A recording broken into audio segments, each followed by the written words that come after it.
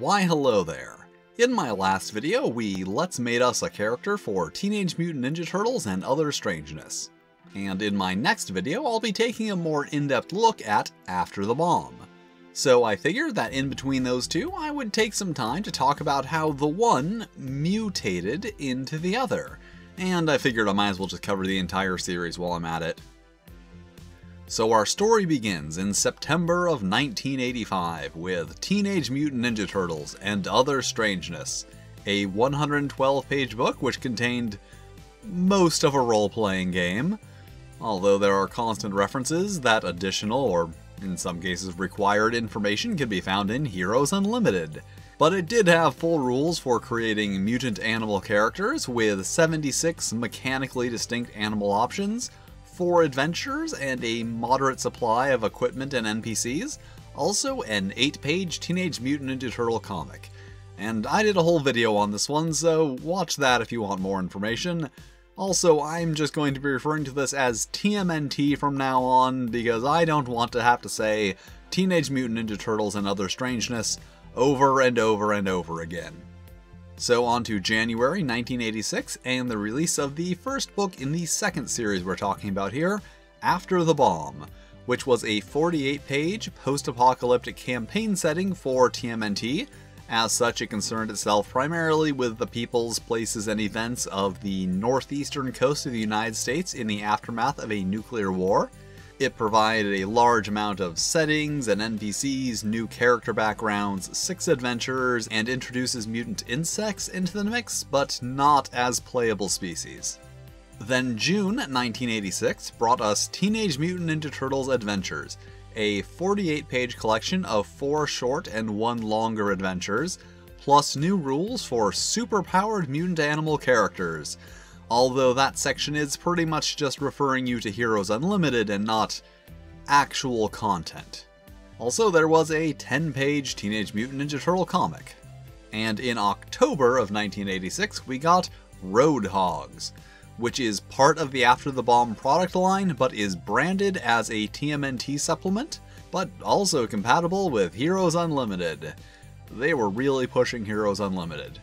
It is a 48-page book containing setting information which expands the After the Bomb setting to include the west coast of the United States, new character backgrounds, and finally expanding the animal selection with 22 new options, finally including some aquatic ones, plus a focus on vehicle and vehicular combat rules. It is basically the Mad Max Car Wars expansion for this game. It also has 4 adventures and a 9-page comic which was unique to the setting, but still related to the Turtles. Which brings us to 1987 and Teenage Mutant Ninja Turtles Guide to the Universe, a 48-page book containing rules and related skills for air and spacecraft, as well as detailing various alien races from the comics. It also included 4 adventures and a 10-page Teenage Mutant Ninja Turtles comic.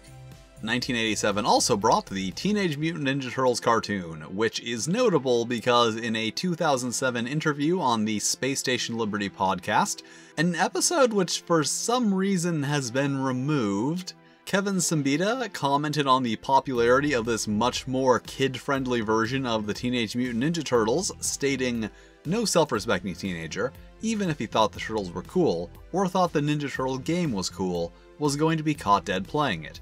So our sales plummeted from 50,000 copies in a year to 12,000, and the next year that dropped to 6,000.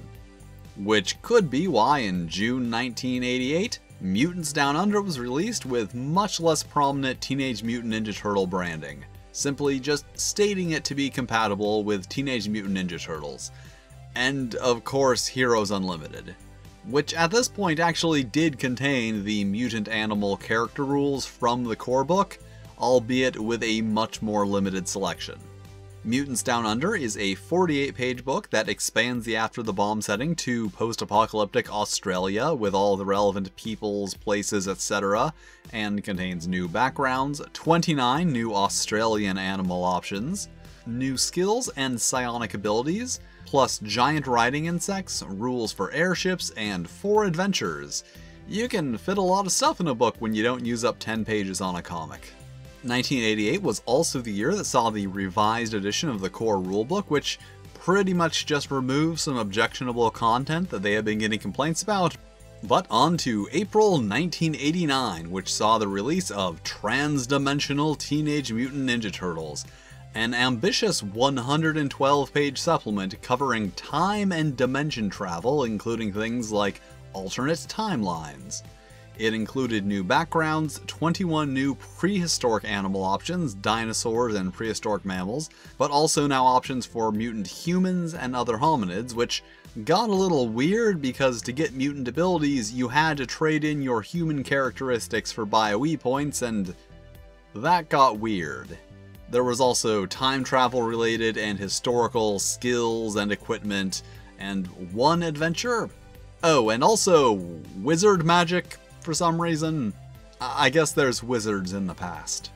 Then in November 1989, Truckin' Turtles was released, a 48-page supplement with 6 connected adventures, and not really much else to say about that one.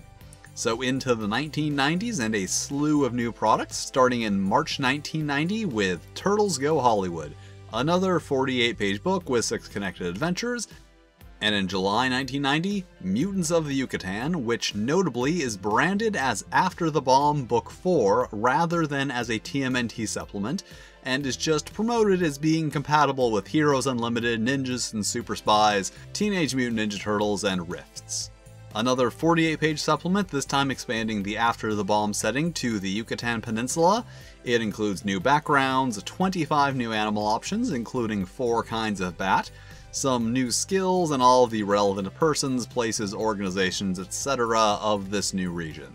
1990 also saw the release of the Teenage Mutant Ninja Turtles RPG Accessory Pack, which was the last product to feature the Teenage Mutant Ninja Turtle branding. It contained an Adventures in the Yucatan book with 2 adventures, as there were none in the actual book, as well as game shields for After the Bomb and TMNT, including the full list of animal options from all of the books, including the at the time not yet released Mutants of Avalon.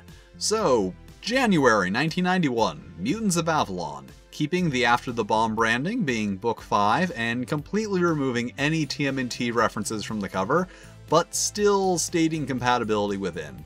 An 80-page supplement bringing After the Bomb to a post-apocalyptic Britain with all the relevant places, people, etc. It contains new backgrounds with an additional social ranking system, 17 new animal options, it says 18, but I only count 17, and very much not the ones listed on the game shield. Maybe it wasn't the greatest idea to publish a list of content from an unfinished book. There's also new options for giant riding insects, and more importantly, giant snails and slugs. And also, druidic magic, because they already had wizard magic, so why not? Also, 5 adventures. But now onto January 1992 and the 5th printing of After the Bomb, which like the previous 2 books has now dropped the TMNT branding from the cover, rebranding it simply as After the Bomb Book 1. But it is otherwise the same. Which brings us to March 1992 and Mutants in Orbit, which is branded simply as an adventure and source book for After the Bomb and Rifts. And I think it's worth noting at this point, After the Bomb does not have a core rulebook. It is only a series of supplements with listed compatibility with TMNT, Heroes Unlimited, Ninjas and Super Spies, and Rifts. But I digress. Mutants in Orbit is a 112-page book expanding the After the Bomb setting out to space with orbital colonies and all the way out to Mars with information on various technologies, space stations, life in space, etc. It includes new space backgrounds and skills, a system for random mutations that give additional powers, and actually includes the abilities instead of just referring you to Heroes Unlimited, and most importantly, finally adds rules for mutant insects with 7 options, bringing the grand total up to 199. If only they had actually had 18 in Mutants of Avalon. Also, a lot of the content here is basically doubled, providing things for TMNT, Heroes Unlimited, etc., and then again for Rifts, so depending on the system that you're using, a large amount of the book is not going to be useful for you. Anyway, then nothing happened for 9 years, but in December 2001 we got After the Bomb, 2nd edition, which is a complete role-playing game. Well, as complete as the original TMNT book at least. After the Bomb is now a 224-page book. Gone is any branding or reference to mutant turtles of a teenage variety, because they didn't have the license anymore, and if you look at the way things were going, they had kind of been distancing After the Bomb from the TMNT branding for a while. The backstory was updated with a strong focus on genetic engineering, and in particular a manufactured virus that caused all these spontaneous humanoid mutations in animals, so surprisingly they actually did update it to try and make it more relevant with modern technology. Now reasonably, they could have included all 199 animal options from the previous books, but of course they didn't do that. What they do have is most of the animal species from TMNT, with a notable absence of the aardvark, baboon, gorilla, orangutan, cheetah, tiger, hippopotamus, and rhinoceros. Despite cheetahs and rhinoceroses being referenced, the inclusion of a tiger NPC, and the detailing of an entire population of purebred mutant baboons being included in the setting description. However, several species have also been expanded with one more kind of bear, variant stats for hawks and eagles, and also turtles and snapping turtles, as well as a very large expansion to dog breeds, full variable stats for 38 breeds of dog, which is, a sizable addition. Also being brought back from Mutants of Avalon, they've included seagulls and geese, as well as the human mutants from transdimensional TMNT, and chipmunk was added as its own entry. It was previously just listed as a kind of squirrel without unique stats, so one new standard animal type. However, the big thing that they added was purebred mutants, which are a very specific breed of mutant animal. Throwbacks, which are either intentionally resurrected extinct species or ones who have had their dormant genes reactivated by mutation, and chimeras, which are intentionally crossbred animals like spider goats, a thing that actually exists. The difference with these is that they start with and are often limited in their mutations. So, just for example, the purebred Jack Russell starts with full human hands, bipedal stance, speech, and looks, so they basically just kind of look like a little dude, whereas the throwback passenger pigeons have partial speech but are otherwise just regular birds, with all of these examples also gaining some automatic abilities, but also not being able to sell or spend BioE points for human attributes, only on size and psionics. So overall, like 97 options, counting dog breeds as one option.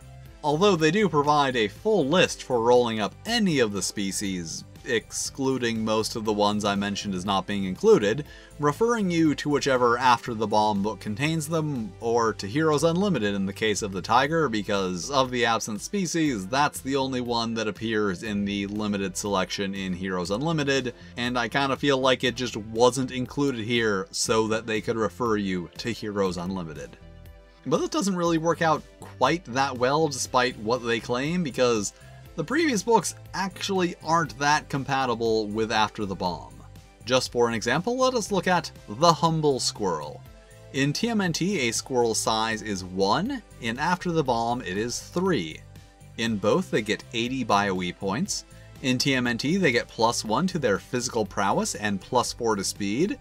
In After the Bomb they get +2 to physical prowess and +6 to speed. In TMNT, they can have climbing claws that deal 1d4 damage. In After the Bomb, they can have sharp nails that deal 1d6 damage, and or climbing claws that deal 2d4 damage. In both games, they have access to advanced hearing and gliding if they are a flying squirrel, but in After the Bomb, they also automatically get advanced vision and have the option of 10 additional abilities, plus 3 disadvantages that they can take for extra BioE points. So even if you have the old books, you're either going to have to accept that those animals will be weaker and have less options, or go through all the trouble of updating them for the new game. In addition to the expanded animal powers and new disadvantages, the skills, psionics, and combat have also been expanded and or updated, with the notable addition of having a hand-to-hand fighting style for quadruped characters. Although the thing here is that this book does very much feel more so updated than it does new. Like, large sections of text are just copied from the TMNT or After the Bomb books, so it very much feels like a collection of content from the 1980s and 1990s just republished with some minor updates, instead of like a new version of the game for 2001. And that's pretty much the end of the story. I honestly doubt we'll be seeing another edition of After the Bomb, considering that Palladium can just keep selling the old books now without having to reprint them. However, I will be coming back to After the Bomb with a full review of the 2nd edition, revised edition, whatever it is, so keep an eye out for that, and thank you for watching. If you enjoyed this video, make sure to hit the like button, subscribe, check out the other videos, you know, all of that YouTube stuff. And until next time, keep on rolling.